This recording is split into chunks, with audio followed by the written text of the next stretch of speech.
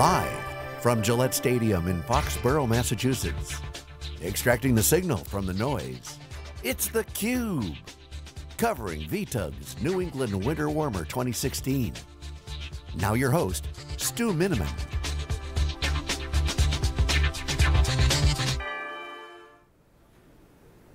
Hi, welcome back to theCUBE. I'm Stu Miniman with Wikibon, and this is the VTUG, the Virtualization Technology User Group, here 2016. It's the 10th year of the show, third year that we've had theCUBE here. Happy to have on the program a first-time guest, Scott Martin, who's the Systems Engineering Manager, SBU, which means the networking group is kind of at the core of that, and security is part of that business unit. Scott, welcome to the program. Oh, thanks for having us, Stu. All right, so you gave one of the keynotes this morning, talking about VMware NSX, some of the big changes. Before we kind of get into some of the technology, tell us a little bit about your background, sure. What brought you to VMware and the VTUG. Yeah, great. So I probably spent the better part of 20 plus years working for a multitude of different network and security vendors. In fact, my last role was working for the office of the CTO of a pretty predominant hardware vendor, where essentially I was tasked with trying to figure out how do you make hardware relevant in a software-defined world. Hence, I had this aha moment, if you will, and came on board here with Nicira. Yeah, so how does hardware stay relevant in a software-defined world? If you're putting more and more intelligence and you're abstracting that layer of hardware, I think hardware becomes more or less irrelevant, right? Mm-hmm. Don't get me wrong, there's some great technologies to maximize and manage hardware-based infrastructure, but true software-defined networking in its nature is software-based, right? Yeah, it's interesting. I mean, I think back, I studied mechanical engineering as an undergrad, and it's a software world. So I've tried writing that article a few times as to the role of hardware in a software-defined world, and a lot of times it's integration matters a lot. Reliability right. matters a lot. Hardware is the platform that everything sits under. It's not like the cloud doesn't have hardware. It's not like your network in a software-defined world doesn't have hardware, but there are shifts, and especially as the application and the software layer can control a lot more, I get away, what I say is there's the difference between kind of the old enterprise mindset, which was let's harden everything, let's have triple redundancy, let's right. Build reliance into the hardware. When the software can take out of that, we can have failures are okay a little bit more if I've planned and managed and done that. So that's my take. I mean, hardware is still majorly important and a big piece of what we have. I just don't go out and buy anything standing in the corner. Right. But software is driving the world, definitely. Yeah, fully agree. I couldn't agree more, actually. So Scott, tell us a little bit about the keynote. What are you talking about, and how does that resonate with kind of the community here at this user group? Sure. So for been a member of the VTUG now for a number of years, probably like 5 or 6 years now overall. And so the keynote we gave this morning was actually about helping customers understand the practicality of actually rolling out NSX within their environments, right? I think there's this myth out there that essentially to run NSX, you essentially have to rip and replace your existing infrastructure. It's just not true, right? A number of our customers have actually deployed NSX simply for microsegmentation, or they may start off with microsegmentation. From there, moving on to extending their reach, right? Going beyond traditional IP boundaries or even limitations within the context of their data centers. And then the other thing is around application continuity, right? So with this year, with the release of vSphere 6, we changed a number of things, right? Prior to vSphere 6.0, with ESX 5.5 and below, round trip latency was tied to about 5 to 10 seconds round trip latency for vMotion. Now we've extended that to 150 milliseconds. Now we're talking the ability to potentially span across very large geographical regions, potentially across the country as well too, if you have a decent fiber footprint. So now we couple that with our NSX 6.2 release, and now we can actually reach much further, right? So NSX 6.2 now gives us the capability of tying it to up to 8 vCenters overall. Yeah, so Scott, you're in the field, you're working with a lot of customers. I guess one of the challenges I've had with kind of the SDN wave in general is a lot of it, if you're not a networking person, it sounds like, oh, the networking guys have a problem, they've got all these protocols that they can't sort out, and they're putting something else in there to help them fix a networking issue.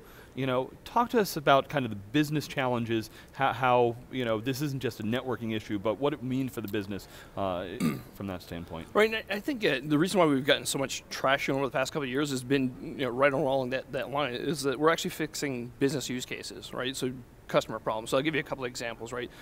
Within the context of a data center, segmentation to begin with, right? We've seen over the past 2 years or so that it's not the traditional attack vectors, if you will. It's not folks coming in from the internet. It's folks coming in from a secondary or tertiary portal, gaining access to the data center. Our data centers are highly interconnected. Next thing we know, we've that hack has breached the whole entire data center.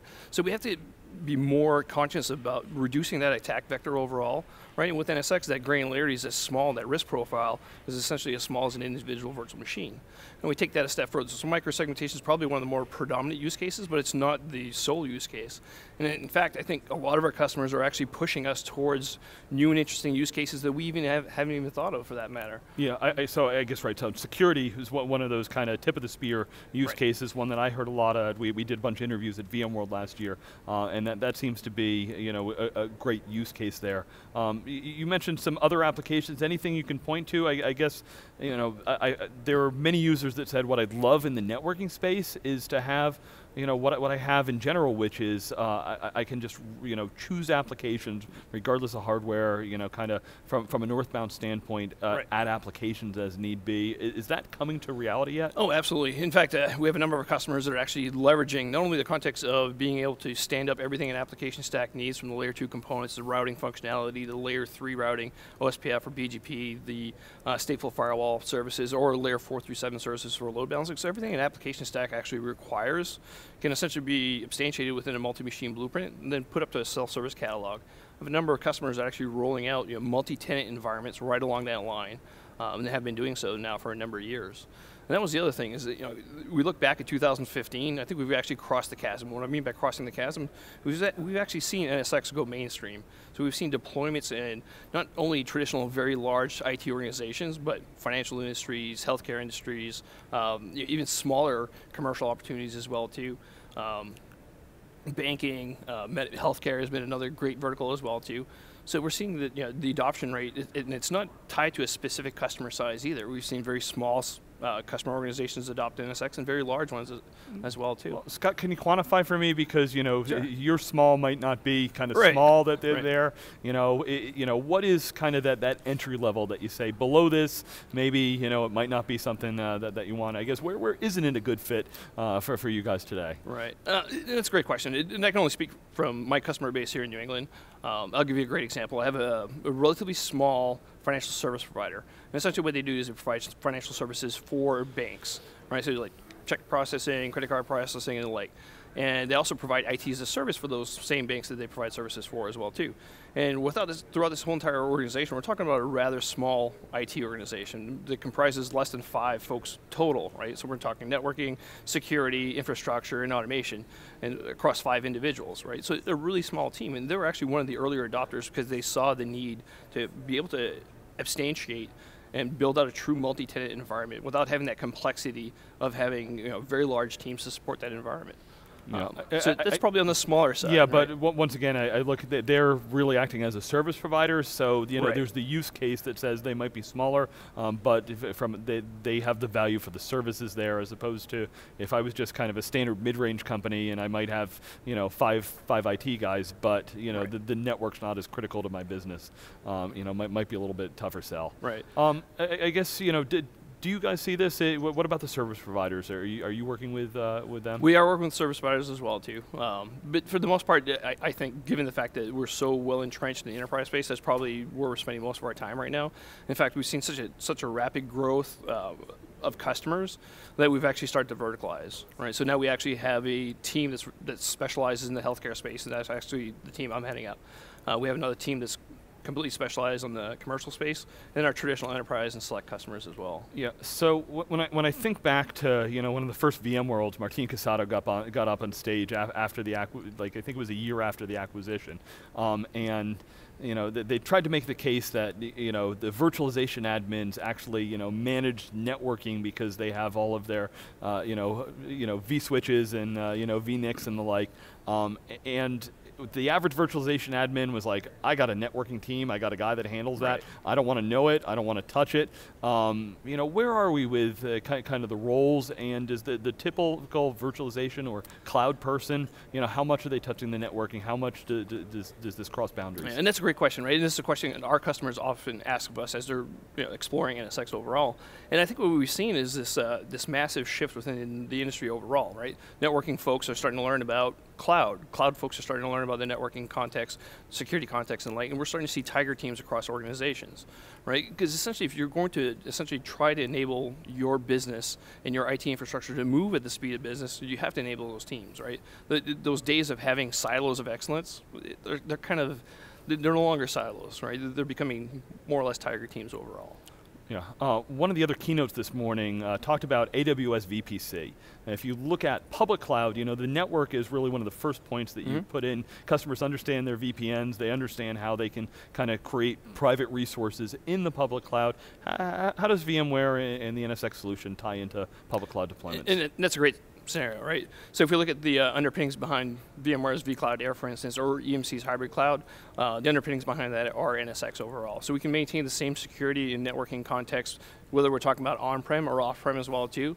And even at VMworld this year, we actually talked, and Guido did a talk, and actually did a demonstration of how we actually can apply security context in AWS workloads as well too. Okay. So, and this has been the #1 question that our customers have asked as far as, how do we move our workloads to the cloud? How do we actually secure those workloads? How do we know that those workloads are secure and maintain my my compliance, regulatory compliance as well? Yeah, so maybe talk a little bit about, what heterogeneous environment you go through. I know you support more than just VMware as the hypervisor, but maybe you can kind of give us a little bit the support envelope. Right, so the whole foundation around NSX first and foremost started off with Nicira, right? And Nicira, with Martin Casado, as you well know, spent the majority of his time on the OpenStack endeavor, right? So OVS and OVSDB as well too. So our first platform was actually a multi-hypervisor platform, and now we've actually released our NSX-V, which is essentially the NSX platform optimized for vSphere as well too. So that will continue to evolve as we continue to grow out